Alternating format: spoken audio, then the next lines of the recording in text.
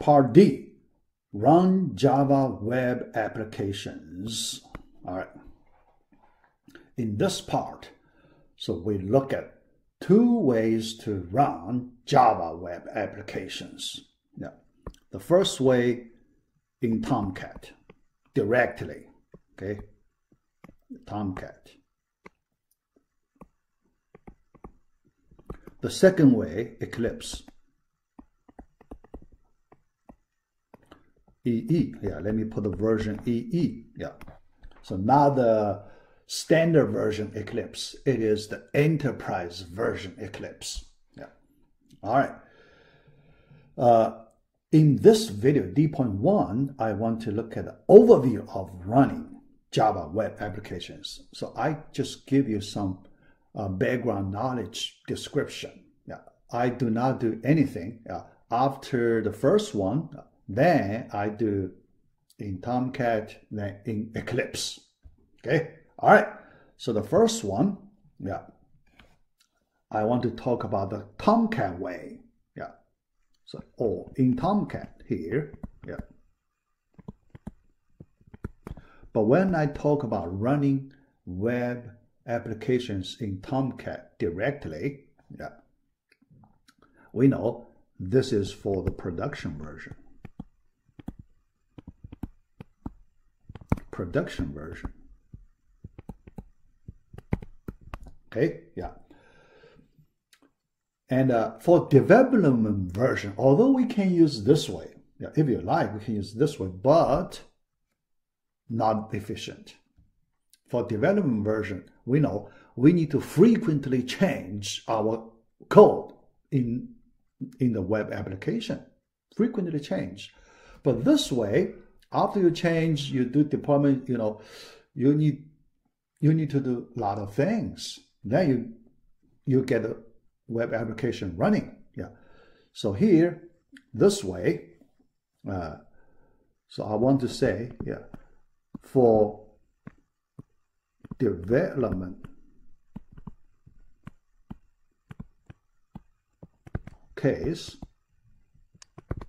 this way is not efficient.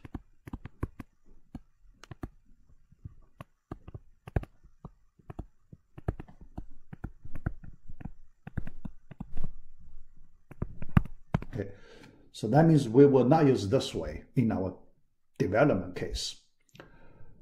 In my next slide, I talk about Eclipse way. So that will be more efficient because we can run directly. We can start our web application directly inside Eclipse and see the result immediately. Although we need to wait a few seconds, yeah, but it is much better, much faster than this way. Yeah, but for a production, so you don't worry about the overhead, right? Here I'm talking about not efficient is, you know, the overhead part. You need to spend quite some time for the overhead part. Okay, so you need to wait, you know, do several things. Yeah, but for production version, we don't mind that part, right? Because after we get a very good solid production version of Java web application, we are willing to pay a little bit overhead. So then we get it running, yeah, you know, very solid, very robust, so very powerful. We're happy, right? We're happy, yeah. All right. Now let me describe. Actually, I talk about a little bit. So here, let me just, you know, repeat that part again. We know there is a Tomcat installation directory. So this is the installation directory.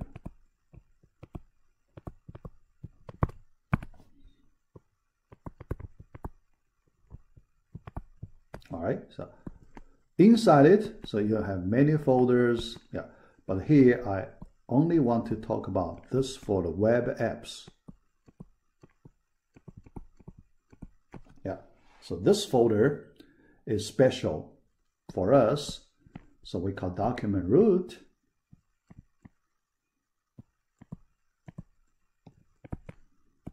concept. All right. Yeah. So when in order to run it, we do simple things like this: copy files or folder. Yeah. So here, copy file. Yeah. One way, copy. So here, let me just still use the Duke example, right? Duke example. Duke. So this is a folder. Okay. All right. So this is the first way. Yeah. The second way, copy. Remember archive file, WAR file. So last time I mentioned the Java web archive file, WAR file. So we make the Duke web application, the folder, to that WAR file. So Duke WAR web archive, WAR, this is the second way. Yeah, we can copy this file into that web apps folder location. Yeah. All right. So then, before we go to the next step, so this WAR file has the same structure as the zip file. Same structure as the zip file or jar file, JAR, jar file. Okay, so the zip file, jar file, WAR file, they all have the same structure. Okay, same structure. When the software tool archive them, same structure. All right, yeah, but just with different extension for different usages. So zip file, the general zip file, right? Jar file, we know. So typically, we use jar file to do two possible things. One, Java libraries. All the Java libraries are packaged in jar file. So that's one way. Another way, Java applications. We can make runnable Java applications in one single jar file. So you double click it. So we call the runnable jar file. Yeah. So there is one case we call the runnable jar file.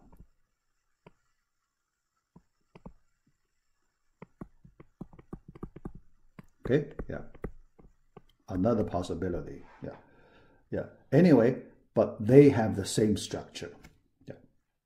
That means if you use the WinZip tool, you can extract all these three types of files.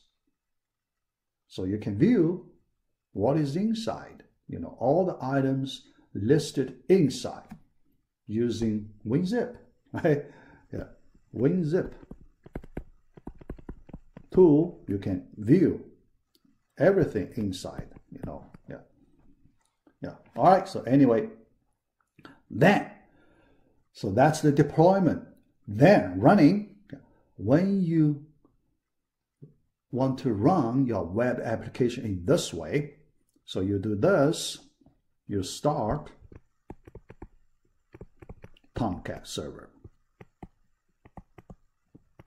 Now you know how to start, right? Yeah, in the previous video, yeah, I show you command line type startup command. Yeah, in Windows machine, Mac machine, you type that executable file.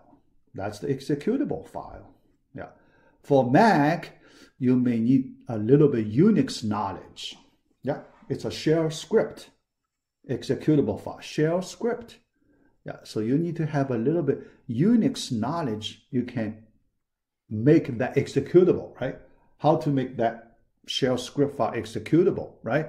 So you need to have that knowledge a little bit. So then you can start. Yeah. But here, this part, we just treat as knowledge. If you have difficulty doing this, it's okay. Yeah. It will not impact the whole semester. It will not, because we will do the Eclipse way. We won't do the production way in this one. Here, just give you the, background knowledge. Yeah. All right. So after you start Tomcat, then these web applications, will be loaded into the, main memory, JVM. So main memory, then Java Virtual Machine, JVM, right? So then the server, right? Yeah, JVM, part of JVM, the server environment, the Java server, Tomcat Java server. So then you are ready to run. Yeah. But this WAR file, when you start Tomcat, it will be extracted to that folder. Yeah. Because if it's a WAR file, you cannot run it directly from WAR file. You have to unzip it, just like a zip file, unzip it to a Duke, that folder, but Tomcat will do that automatically. You do not need to do that. So Tomcat, the first thing, the Tomcat will, extract, unzip or unwall, whatever you like to call, make it Duke folder first. Then load the resources in that folder. So then ready to run. Okay, ready to run. All right, how to run? You bring up your web browser. Yeah. So how to run? Yeah, here I only have small space. So to run it, web browser. You have, any web browser. All right, yeah. Then you type URL. All right, so let me just, type the URL. http://localhost, the port number, default port number of Tomcat, 8080. You can change if you like. Then the web application name, here we use Duke. By default, the folder name. All right. Then after that, nothing. You just type enter. Enter.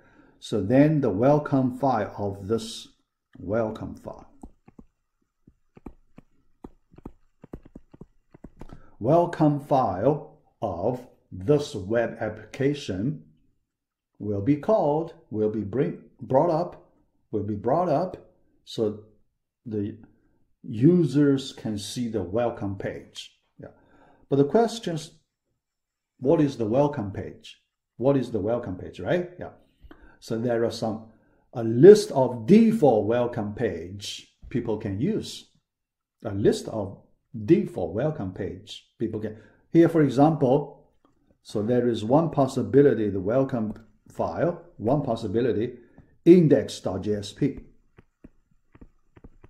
Index.jsp is the most frequently used welcome file in a Java web application. Index. Yeah. In PHP, we know PHP, the most frequently used welcome file is the index.php, right? If some of you have the PHP experience, that is the default welcome file name. Yeah.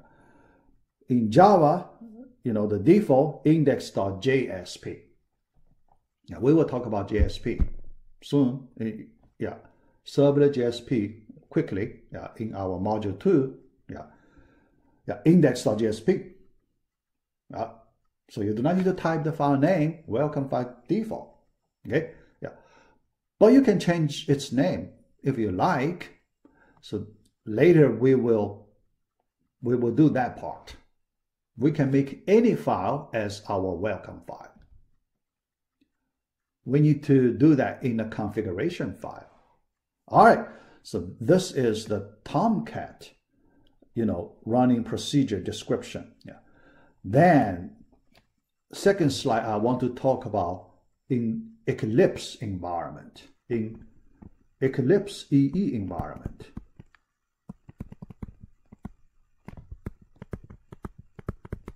In this environment,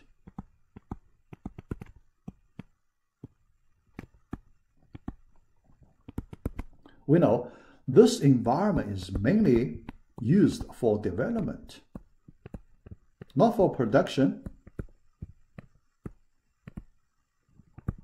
It is convenient for development. So for this class, we will take this way. Yeah.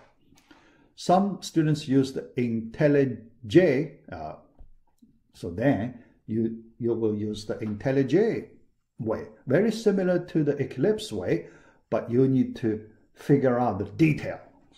IntelliJ, the details. Yeah, it should not be very hard. Yeah. All right. So here I just talk about this Eclipse EE version. In Eclipse, we don't worry about Tomcat internal structure. Yeah. All right. So here, let me give you the general information about the relationship between Eclipse. I still connect to EE, all right? Otherwise, if it's not an EE version, standard version, you cannot connect to Tomcat, okay? Yeah.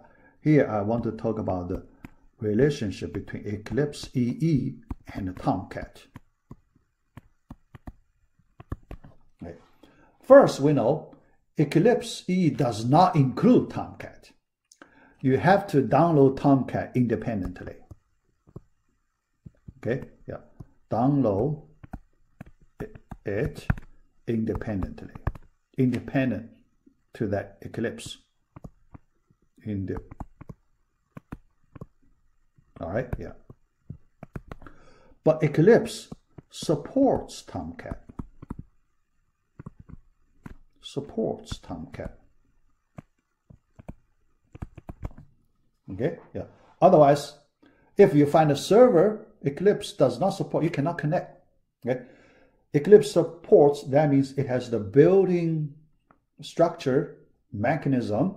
You can connect Tomcat to Eclipse, so then they can work seamlessly. That's the meaning. Yeah. So you need to download, but you need to connect. So that's the reason we need to configure them.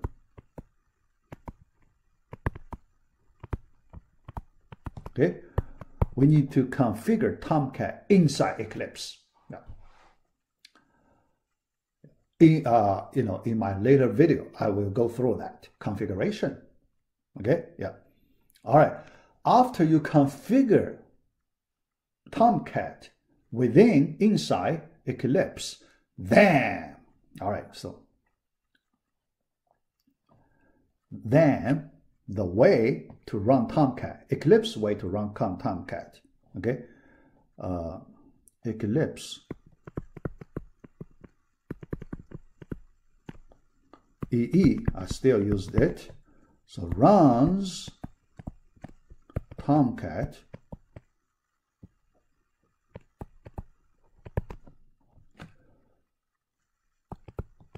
in its own internal buffer. Yeah. Let me explain the meaning of this sentence. In its own internal buffer. So what's that? Yeah. So it's in a hidden way. When I talk about internal buffer, so this is a hidden way.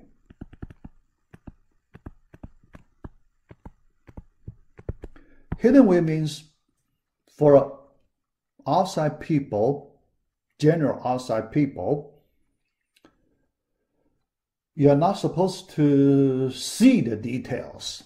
Yeah.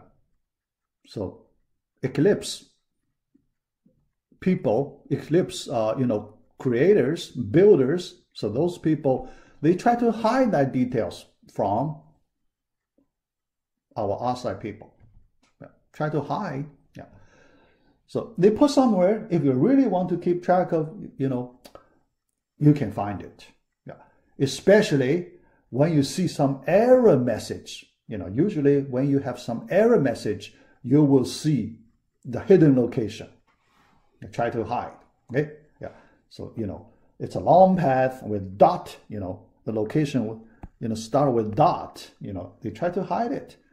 Long name, usually people don't like to go that location. Yeah. So that's why I say the hidden way, internal way. Yeah. But somewhere, all right? So all your Java web applications deployed in that hidden location. Yeah.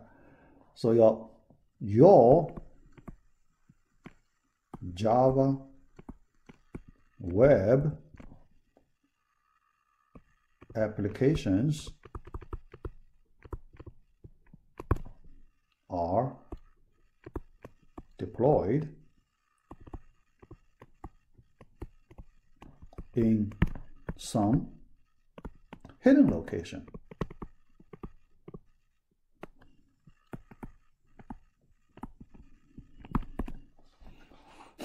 But we do not want to go there, right? Because we can see the source code inside Eclipse. So we don't need to see the deployment location, file, everything. We don't need to see that. We can modify the source, Eclipse will do the update. After that, refresh, restart, that kind of thing. Yeah. So, but you will see, because this hidden way, the behavior will be different from the production way. The behavior will be different. The production way, you can go to the binary code in the deployment directory. But here, you cannot do it easily. If some hacker really want to figure out, there is a possibility to figure out. Very hard. Yeah. Okay, very, very hard. Yeah. We won't do it. We just leave it there. We know it's hidden. It's in some buffer, so it's there, but we do not need to touch it. Okay, yeah. Here, yeah. Then to run the Java web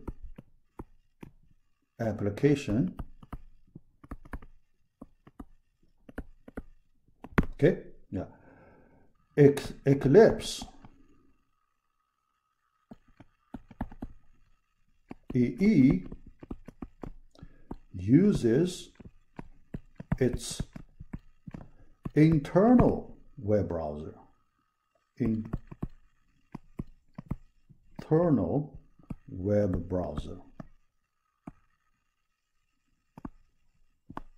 Web browser. Okay, yeah. Okay, browser S. Yeah. Yeah. Internal. So what do we mean internal? Eclipse has a built-in web browser, built-in inside it.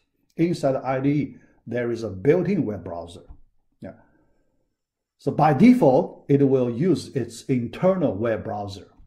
But if you like to use the external, the regular web browser, you can do that. But you just need to do a few extra steps. Yeah. So most of the time, 90-something%, we just take it. Yeah, it's okay. We use the Eclipse internal web browser. But we know Eclipse internal web browser is not as good as a regular external web browser. not as powerful, you know. It may sometimes some little features, little web features you may not see it in the Eclipse internal web browser. In that situation, we have to go to the external web browser. We can see those special features. That means Eclipse internal web browser is not good enough. It's not as good as a regular external web browser. So that's just the case. Okay, but for 90-something% of the time, it's good enough. So we do not bother to start an external web browser to test it. But you can do it if you like. Yeah. So here, just give you the basic information. Yeah.